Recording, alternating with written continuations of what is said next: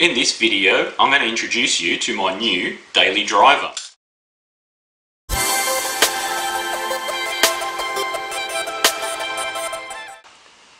So the vehicle I purchased is a 2016 Holden LTZ Captiva.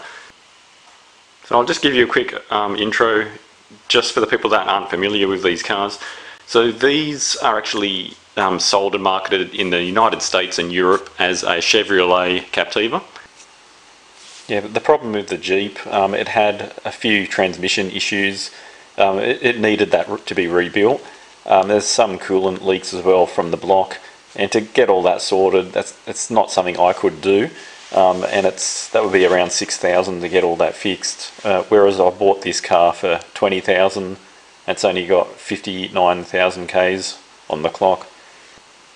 And the reason I went with a Captiva for bang for the buck, compared to a lot of the other SUVs, a lot of them are only two-wheel drive now. Even the Jeeps, the ones with low Ks, the people are selling them, they're only the two-wheel drive versions. So it's hard to find anything that is all-wheel drive that has a reasonably low amount of Ks on it. Alright, we'll talk about the most important part first, so that's the engine. So these cars do come in with different engine options. So you can get the V6, petrol V6, or you can get the turbo diesel.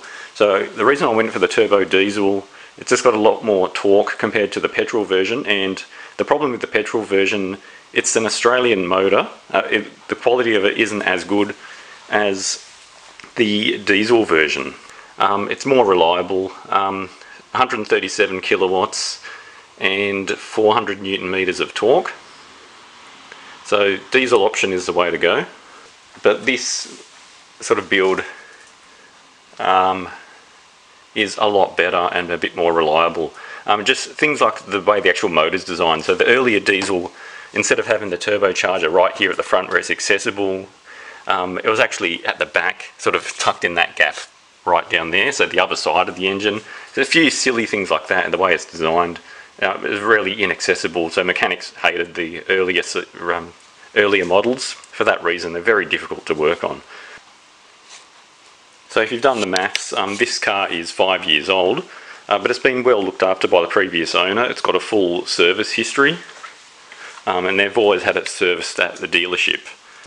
So these do come in a two-wheel drive version or an all-wheel drive. So of course, this being the top of the range model, it is in fact all-wheel drive.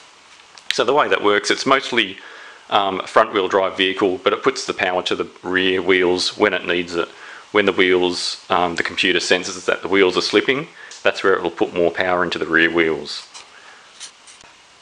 So this vehicle, after owning a Jeep, I didn't really do a huge amount of off-roading, and for what I do at the moment, just towing things around, maybe the occasional dirt track. I'm not doing any serious off-roading, but just I wanted to point out some of the clearances on here. So at the front of the car, you do have this little rubber strippy thing here, and then the height of that, if you look on that ruler there, that's 20 centimeters off the ground. So that's the clearance from that point there, but that of course is the lowest point.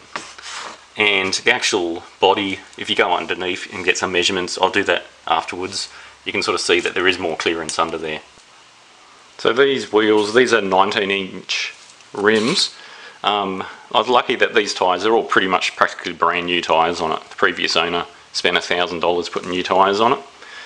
What else? The spare wheel, it does actually have a full-size spare, but it's just a standard steel rim. It's not a mag wheel like that. So standard steel rim, it's not a space saver, it is a normal tyre, but it's just a standard rim, but that's okay. Okay, that ruler next to the car is a 1 foot 30 centimeter ruler, so there's about 27 centimeters here. So this is sort of the lowest point on the side of the car. Alright, we'll take a look inside, but I just wanted to point out a few features. I like how you've got lock buttons on all four doors, not just the front driver and passenger. So the way it works, it's got like a keyless remote. You use that to open up the doors. So press the button, that unlocks it, and then we can open the door. I like these red lights that come on. Alright, so we'll have a look at whatever we see first. So the seat, you can adjust the seat. The driver's seat is electronic. The passenger side, however, has a manual control. So only the driver's seat is electric, but that suits me because I'm the only one that drives it. Let's have a look at a few other features. So I will talk about some of the other things that, well, they're not really things that annoy me, but they're just features that it doesn't have, which it could have had. These two buttons here, which are blank, in the US, so the Chevrolet Captiva, it has a button here to press to make the wing mirrors fold in, but the Australian models didn't come with that. You can manually just fold the mirrors in. The other thing too is, instead of having a press button start, it's got like what looks like a fake ignition key. Can you see that in there? So you turn that the same as you would a normal key, and they've done that to cut down production costs, because the previous versions obviously used a key. So they've done that to save a bit of money, but it works the same way. The keyless remote just stays in your pocket, and then you just turn that the same way as you would a normal key. Alright, so the entertainment system, this works with Android Auto and also Apple Play as well, so that's one cool feature. So one thing that a lot of people like to do now is, for the GPS, use something like Waze. So this app here, Waze, the good thing about Waze is that it sort of shows where speed cameras are. There's also live update traffic alerts, so if there's any incidents, so I can click on that and just see. Car stopped. I don't know what that is. Someone might be broken down. And then you can sort of report things as you're driving along as well. So that's good. And then of course Spotify as well. I won't play the music because of copyright. I'm not going to go through all these features. Aircon, climate control, hill descent control, traction control, parking sensors. It's got parking sensors front and rear. And then pretty much everything else is the same. Bluetooth controls, cruise control, heated seats. That's something I never had in the Jeep. Electric handbrake. This takes a bit of getting used to, but after having it for a few days now, I actually appreciate it. None of this wrenching up, hurting my arm. Yeah, but it still works the same way. So you pull up on it to pull the handbrake up, press down to release the handbrake. So it works the same way. If you look at other reviews of these, they sort of talk about other features. You have cup holders here, and then there's a compartment under here. Another storage thing here. It doesn't have one of those cool boxes like some cars do. Glasses holder. Sunroof too.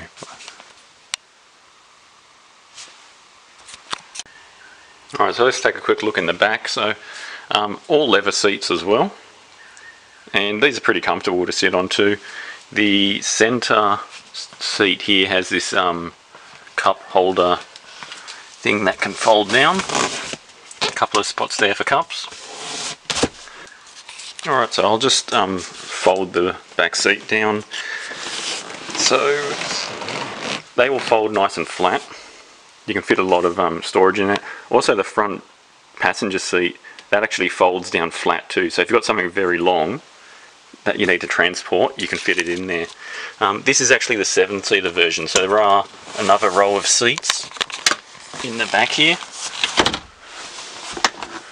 And they, I've sat in the back there, it's very comfortable.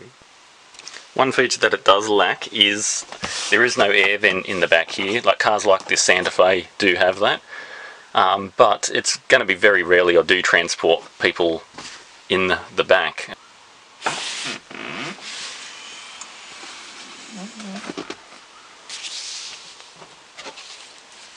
So that's just to show you there's room to get in there, nice amount of leg room. Where the pictures of the feet are, that's where you need to put your feet, otherwise your feet will get crushed when the seat folds back down. And one other feature too, I'll just talk about the tow hitch. So it came with a tow hitch on it, which is good. That's like $1,000 option to get that fitted at the dealership. With the tow hitch, it's actually got, and this is only like probably relevant to the Australians, because I'm guessing every country has a different thing, but normally you have a 7-pin, this has got the 12-pin socket. They may have towed a caravan.